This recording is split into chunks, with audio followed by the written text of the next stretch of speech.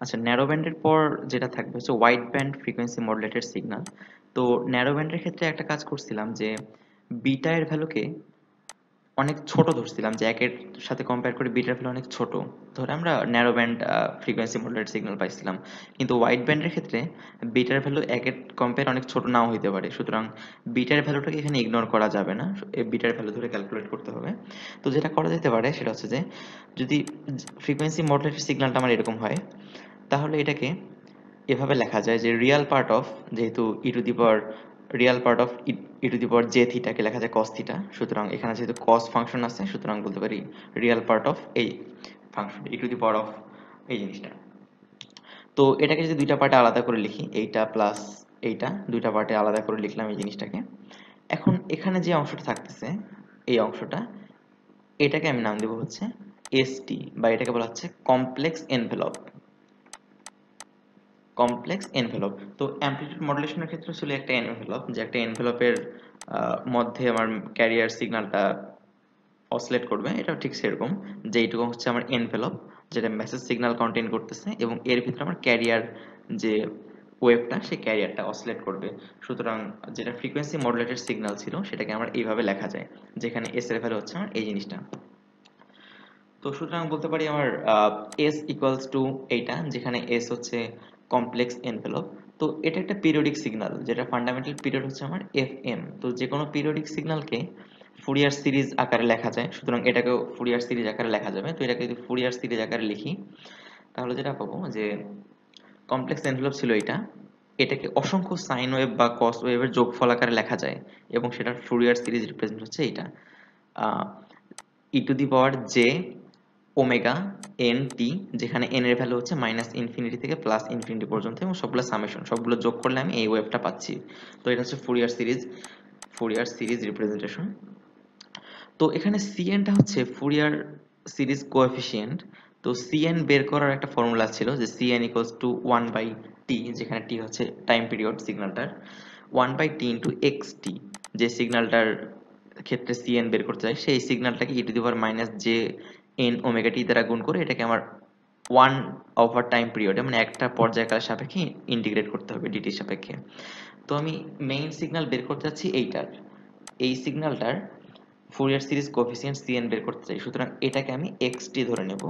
তাহলে এক্সটি এর বদলে লেখা যাচ্ছে আমার এই জিনিসটা XT E to the power minus J N omega টির বদলে লিখতে পারি 2 পাই এফ এম টি ডিটি। এবার ইন্টিগ্রেট করব 1/t। তো টি ইকুয়ালস টু 1/fm, এখানে ফ্রিকোয়েন্সি ছিল এফএম, সুতরাং 1/টির বদলে এফএম, এবং টি এর বদলে ইন্টিগ্রেট না করে এটা এভাবে করা হয় -t/2 থেকে প্লাস t/2 পর্যন্ত, মানে একই একটা পর্যায়কালে এটার সাপেক্ষে ইন্টিগ্রেট না করে এইভাবে করা হয় -t থেকে +t পর্যন্ত, -t/2 থেকে +t/2 পর্যন্ত। তো যেহেতু t এর ভ্যালু হচ্ছে 1/fm, কাজেই এটা হচ্ছে আমার 1/2fm আর -1/2fm এর সাপেক্ষে আমি ইন্টিগ্রেট করব এই জিনিসটাকে। তো এবার একটা কাজ করা যায়, এখানে 2πfmt ছিল, তো এই জিনিসটাকে x ধরে নেব, তার মানে যেটা ধরবো যে x ইকুয়ালস টু 2πfmt। তাহলে এখান থেকে বলা যায় যে dx ইকুয়ালস টু, এটাকে ইন্টিগ্রেট যদি করি তাহলে থাকতেছে হচ্ছে আমার 2πf dt, এই জিনিসটা থাকতেছে। বা এখান থেকে বলা যায় যে dt এর ভ্যালু হচ্ছে dx ডিভাইডেড বাই 2πf, এই জিনিসটা। এবং আরেকটা জিনিস যে আমার লিমিটটাও চেঞ্জ করতে হবে, যখন যখন এখানে লিমিটটা কি ধরা হয়েছে যে টি এর লিমিট, যেহেতু ডিটির সাপেক্ষে ইন্টিগ্রেট করা হচ্ছে, কাজে টি এর লিমিট হচ্ছে আমার এইটা -2fm থেকে +2fm পর্যন্ত। তো যখন টি এর ভ্যালু +1/2fm হবে, তখন x এর ভ্যালু কত হবে? তখন x এর ভ্যালু দাঁড়াচ্ছে আমার যে 2πfm ইন্টু 1/fm, বা x এর ভ্যালু যেটা পাচ্ছি আমি, যে x এর ভ্যালু পাচ্ছি আমি যে শুধুমাত্র পাই, প্লাস পাই। এবং যখন t এর ভ্যালু হচ্ছে -1/2fm, তখন x এর ভ্যালু পাচ্ছি হচ্ছে আমি -পাই। সুতরাং আমি যদি লিমিট চেঞ্জ করে দিই তাহলে আমাকে এখানে এইটার বদলে বসবে হচ্ছে -পাই, আর এইটার বদলে আমি লিখতে পারি হচ্ছে +পাই। তাহলে আমার যে সিগন্যালটা বা সিএন যেটা বের করতেছি সেই সিএন কে লেখা যায় এইভাবে যে CN equals to integration of minus পাই থেকে plus pi E to the পাওয়ার এখানে ই to the power J beta sine x minus J N omega t. সুতরাং এই জিনিসটাকে এভাবে বলা যায় ই to the power J N beta sine x N x dx, x এর সাপেক্ষে যেখানে এক্স কে ধরে নেওয়া হয়েছে এই জিনিসটা 2 পাই এফ এম টি। আচ্ছা, আর এখানে ডিটির বদলে এই জিনিসটা বসানো হয়েছে ডিএক্স এর ভ্যালু, তার মানে নিচে 2f টার্মটা চলে আসবে আর উপরে আগে থেকে এসি ছিল, তার মানে এই জিনিসটা হচ্ছে আমার সিএন এর ভ্যালু, যে সিএন কে লেখা যাচ্ছে এভাবে। তো এই জিনিসটা আসলে একটা বেসেল ফাংশন। বেসেল ফাংশনকে এভাবে রিপ্রেজেন্ট করা যায়, যে কোনো একটা nth অর্ডারের যদি বেসেল ফাংশন বলি, তাহলে n অর্ডারের বেসেল ফাংশনকে এই জিনিসটা লেখা যায় 1/2 পাই মাইনাস পাই থেকে পাই এই জিনিসটার ইন্টিগ্রেশন। তার মানে এটাকে বলা যায় AC into Bessel function of beta, beta এর বেসেল ফাংশন n অর্ডারের একটা বেসেল ফাংশন। তো বেসেল ফাংশনের গ্রাফটা এরকম হয়, যদি ম্যাটল্যাবে বেসেল ফাংশনটা প্লট করি তাহলে দেখতে পারবো যে বেসেল ফাংশনটা এরকম হচ্ছে, যেখানে প্রথম যে ভ্যালুটা ছিল এই ভ্যালুটা হচ্ছে আমার n equals to 0 এর জন্য, তারপরটা n equals to 1 এর জন্য, n equals to 2, n equals to 3। সুতরাং এখানে তিনটা বেসেল ফাংশন দেখানো হয়েছে n অর্ডার থার্ড অর্ডার পর্যন্ত বেসেল ফাংশন।